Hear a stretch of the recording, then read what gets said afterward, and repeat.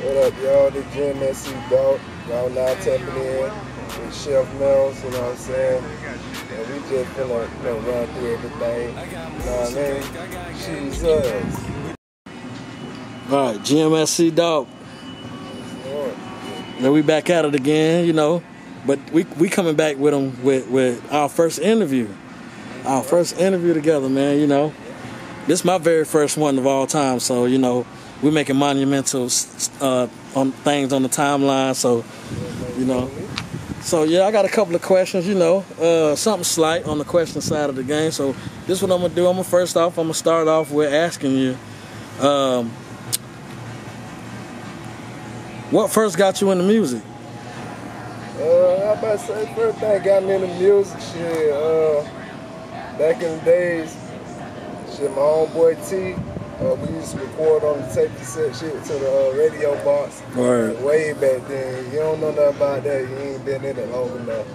But started doing that, and bro wanted to do the shit. I guess Soulja Boy blowed up off the MySpace shit, so he wanted to try the shit out. I wasn't really into music, like rapping. You know what I'm saying?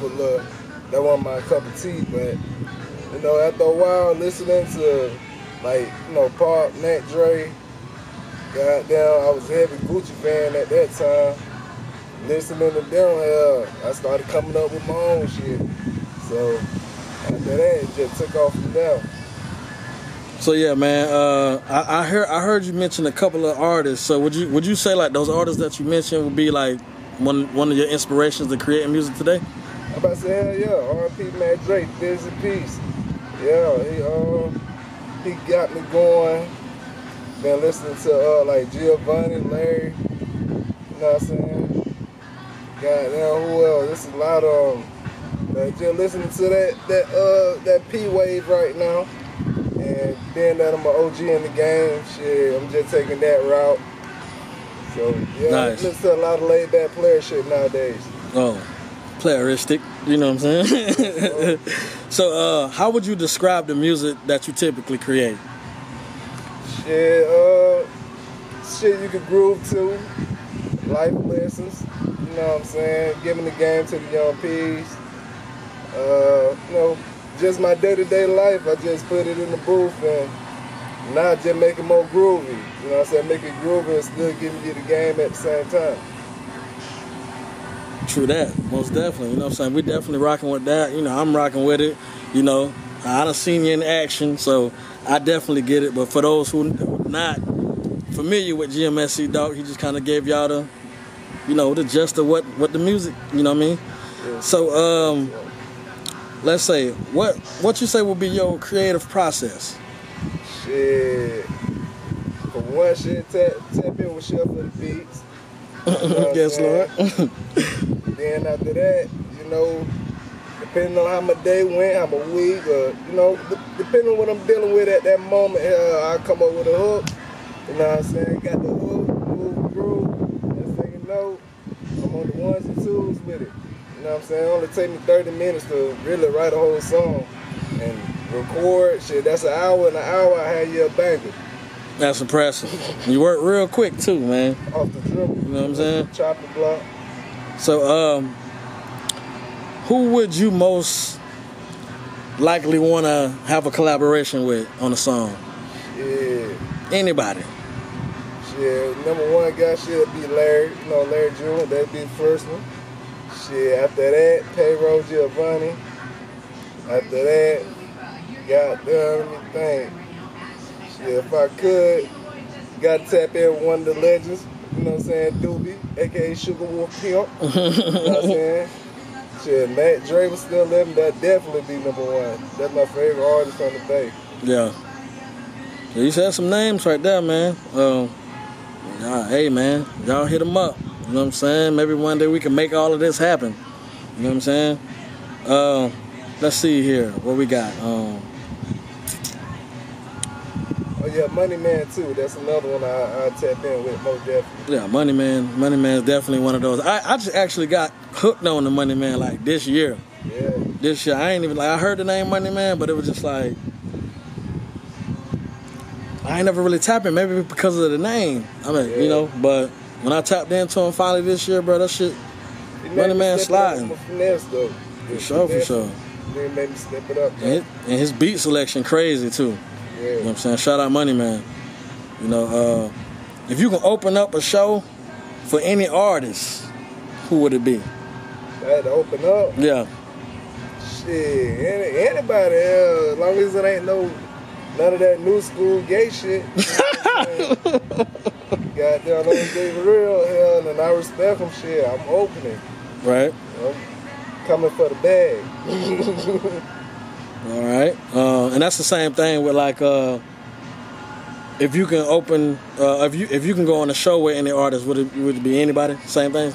With the last on a one? show like that, shit, if they had a players tour, you know what I'm saying? I'd love to be on that, like all the P's, you know. I'd say that whole genre. Like it would, like Larry, goddamn with Giovanni, goddamn my other guy, you got Lexi, Kamaya. Yeah, she do her shit, she talk her shit too. You know what I'm saying? Just whoever on that P wave. You know what I'm saying? True that, true enough. You know, what is one message you would give to your fans? Shit, never stop. You know what I'm saying? It took me, 4 or 5 years of not bullshit, but trying, but not knowing what the fuck I was doing. And then just learning each time, and then finally, boom, got the whole package. I know what I'm doing this time. So now everything opening up. But if I would have been like, damn, ain't nobody fucking with my shit, and just said, fuck it, I wouldn't even be right here giving y'all this interview. True enough. Yeah, you gotta keep going, man. You can't stop. You know, setting limitations to yourself. And that's why a lot of artists don't really keep going, because, you know, something in their life might get them to stop doing whatever they're doing. You know what I mean? So definitely gotta keep going. Yeah, they got the process. They want it overnight. They want it microwave game. You know what I'm saying? But I don't been over that bitch like I be over the stove. Word. So, I mean, you perform, right? How many times you think you performed in your life? Like twice in my life. Twice. Right. So, what was the best performance, and where was these performances? Where did the performances take place? Yeah, I said the best one was just recently at Moss Fest up in Orlando, because when I got on stage, my confidence is up there now. Like, I got confidence, and I can be myself. I don't get down what a bitch think or what they say. I'm a joke, I'm a vibe, and I'm gonna talk my shit. And it's just the whole vibe, and they like that shit that I just stood out from everybody else. Nice. And that made me want to do it some more now, because now that part out the way. So now every time I get on stage, whatever I do, I'm confident. You know what I'm saying? Most definitely. So you got any like upcoming shows coming up? We got one. I might go to one in Polk County. They got an open mic little thing down there on September 23rd. But most definitely I'm being ATL December. You know what I'm saying? For the final finale of the Moss Fest. I'll be there. So them two things I got so far, but I'm trying to tap in with some more shit that's going on around. Most definitely. All right, so what you would say your favorite song to perform? Shit, got too many songs. Really. But if I had to, couple of talking about new or old. Anyone I can do. Yeah. Yeah. If you had to perform like 3 songs, your three favorite, which one would it be? Shit, it'd be that Ain't Hitting No Shit. Goddamn, hit that Imagine That. And then Bring It On Home. Hell, let's see. That Take Care of Yourself. Nice. Yeah. Most definitely. All right, so we're gonna switch some gears here a little bit. You know what I'm saying? We're gonna talk about this internet shit, right? Right. So like, how you feel the internet has impacted the music business? Shit, it done fucked them up. And now you don't need no goddamn, you don't gotta be hustling, bustling up to a record label or, you know what I'm saying, all that other shit. You can be your own record label now. Yep. You know what I'm saying? I took GMSC and turned that bitch to now, that bitch turning up now. You know what I'm saying? And I'm getting all mines off the string. You You know what I'm saying? Shout out to all the distribution people, you know what I'm saying, helping bring in the claim. So, shit, you don't really need that shit now. You know, back in the day, the motherfuckers used to be going up there begging for a contract. Now, shit, they finding you. That's how it works. But it's up to you what route you want to take. You want to take the longer route, or you want to get in the game and get on that bullshit. True enough, true enough. All right, so what is the most trouble you ever gotten into? Criminal-wise? Any kind of trouble. Criminal-wise, whatever. Man, shit. Goddamn. I mean, we can talk about this because you ain't got no cases pending or nothing. No, I ain't got no cases pending, but it's like, you know what I'm saying? The most I did, I've been in 33rd. The first time I got in trouble, shit, fuck around with T-Ad. Well, we got caught that time. Goddamn gripping out of Walmart and shit. little shit, get by as legit, you know what I'm saying? Mama ain't working this shit, so yeah, ain't gonna get it to me, I'm gonna take it. Went from that, then went to hustling a little weed, buy my school clothes in high school. Went to 33rd, whooping my auntie boyfriend ass. Split my knuckle open. You know what I'm saying? I don't know the county said, but it's still split to this day. Damn. Try to knock his teeth out. Jesus. Yeah. That shit got on his ass about $60. Damn. So yeah. So he owed you $60. Owed me $60 and wanted to try to whoop me until I snapped and got on his ass. I thought about it. I'm like, bitch, you owe me my money. You know, bitch. What?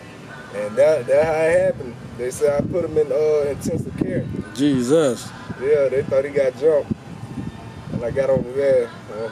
Man, they said that's a single-handed man did that. Yeah, the police to the day to go, the police was like, shit. They're like, somebody laid the smack down on him. I was like, damn, Craig making jokes and all while they taking his ass on the stretcher down there. Yeah, but I went in that bed, it was straight, you know what I'm saying? I seen my nigga from high school, from Olympia, and was in the same dorm. You know what I'm saying? Shit, it was cool. Shit, they read my affidavit, they read that bit. They were like, shit, Jit ain't fucking out. Shit, they ain't trying me or nothing while I was in there. So the affidavit will set the respect up early for you. They gonna read your paper, what you in here for. They don't want to hear your story if they want to see that paper. And they gonna see what you in there for. They saw my shit. Then they seen my hand, because my hand was still like bleeding. Cause you can see the bone and everything. Damn. They seen my hand, they were like, yeah, he leave a little young boy alone. Right. Yeah. All right. So, what is the best advice you've been given? Yeah, I say my goddaddy Caesar. God bless his soul. He was just always on me about, he would just give me the word all the time. I go over there, he read the Bible to me every time. You know I need some money, but he gonna read the Bible to me, give me life lessons and all that before he do anything for me. So I say he gave me the most like out of Proverbs and all that. He gave me all that to live by. I still kind of live by all that now. That's how I made it to 30. Most definitely, man. Happy 30, bro. Shit, you know, not too many of our people making it to 30. You know what I'm saying? We got these, you know what I'm saying? These young dudes out here, they're carrying that weapon and they're using it on each other. So a lot of people ain't making it to see the big 3-0. So shit, happy Steph Curry, nigga. You know what I'm saying? So we gonna wrap it up a little bit. So this is what we're gonna do. We're gonna ask you one more thing. What's next for you? What's next gonna be, you know what I'm saying, the anniversary album gonna be coming out next month, October 13th, my birthday. You know, I do that every year. Don't really have a name for it yet, but I keep y'all posted, you know, as I always do. But in the meantime, me and Chef, we on these music videos, these beats, and we on their ass, man. You know, bringing some more sauce to the game. Most definitely, man. And where can the people find you? Where can they find your music and your social media inputs and all that good stuff? I say, yeah, my social media, Instagram, GMSC_Dawk. You know what I'm saying? You can't miss me. You know, YouTube, GMSC Dawk. I'm gonna be the first one to come up again. And then you got my Twitter. You got my Twitter gonna be Daryl_D_Dawkins. Yes, Lord. And Facebook, GMSC Dawk. You know what I'm saying? If you want to find me on there. And yeah, that about it right there. That about it. And then my music, you know, iTunes, Spotify. Just look me up. Just look up GMSC Dawk. Tap in. You gonna figure it out. We appreciate you, man, for coming. You know what I'm saying? It's been a good one. You know, man, we're going to have plenty more in the future. Yeah. You know what I'm saying? And we're going to get better with time as time progresses, man. I appreciate you, bro. Yes, Lord. Right, dog. Thank you, Chef.